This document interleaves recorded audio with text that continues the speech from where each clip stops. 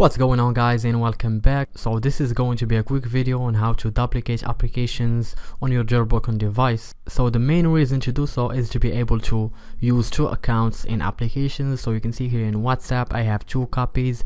The first one is where I use my main number. As you can see here, I have my account here, and here you can see the second copy of WhatsApp where you can be able to use another number. As you can see here, same for Instagram. Here you can see here the account, and here the second copy of Instagram where you can have the second account.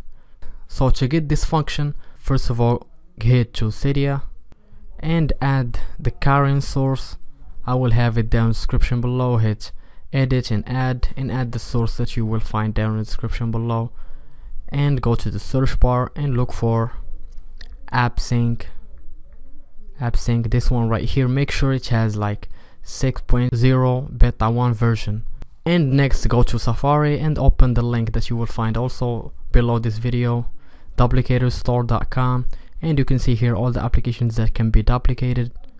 You can have Facebook Messenger, the Facebook application, and Instagram, WhatsApp that I showed you. So once you choose the application that you want to duplicate, tap on it and you will get to this page. So scroll down until you see here install. So hit install here and you will be prompted to install the application. Tap install and you should see it on your springboard right here. Give it some time to load and you will be able to use two versions of one application.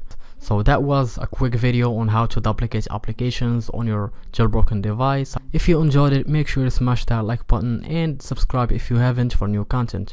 Thank you for watching, and I will talk to you in the next one.